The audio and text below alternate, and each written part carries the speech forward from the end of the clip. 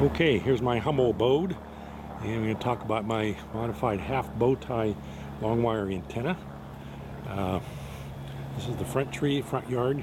You'll see where I have this strung up in the tree, and I have separators on there because the wire was getting twisted up when I was trying to erect it. That's the halfway point, and we're going to go in the back. I'm going to show you where this originates. First, I'm going to show you that long wire, where the top wire. That is actually the feed wire. It's pretty high up there. It goes all the way almost to the top of that cedar tree. I couldn't shoot a rock up all the way, but I got pretty good distance. And it does go down through the center of that tree, the trunk. And that's what we're going to go inspect right now. So, here we go.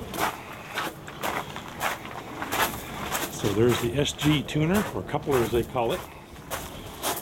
So I'll try to explain this arrangement. So that top wire that we looked at, way up on the top, not the bottom one, but not that one, but the top one. I don't know if you can see it. Whoa. But it comes down all the way through down the side of the trunk of the tree. Here. And it's actually, let's go up there, it's actually anchored at this point here with a string, Mason's string, nylon, right there, right here. And that part is connected to the tuner, but it's also bridged to this other wire, which I'm going to go back out here, try to put this in perspective. So there's the front. We showed from the other angle. The lower wire comes down off of that bridle or that little yoke, and that cuts the low wire, which comes down to a tree right next to this. A little bit lower, there's an eye hook right up in here holding the string, and the wire actually joins right there. And that wire I have wrapped around there comes down to the tuner as well.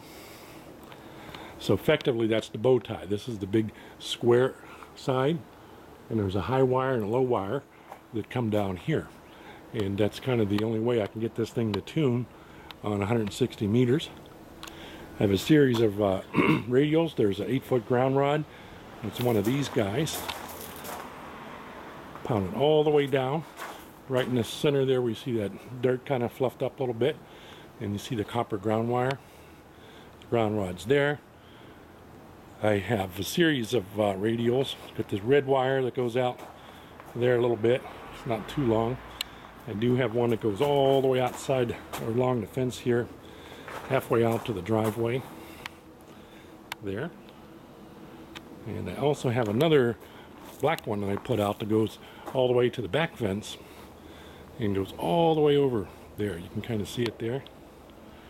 All the way over to the other side and drapes down over onto those railroad ties there. So 1, 2, 3 ground radials. I'm probably going to put more. So there you have it.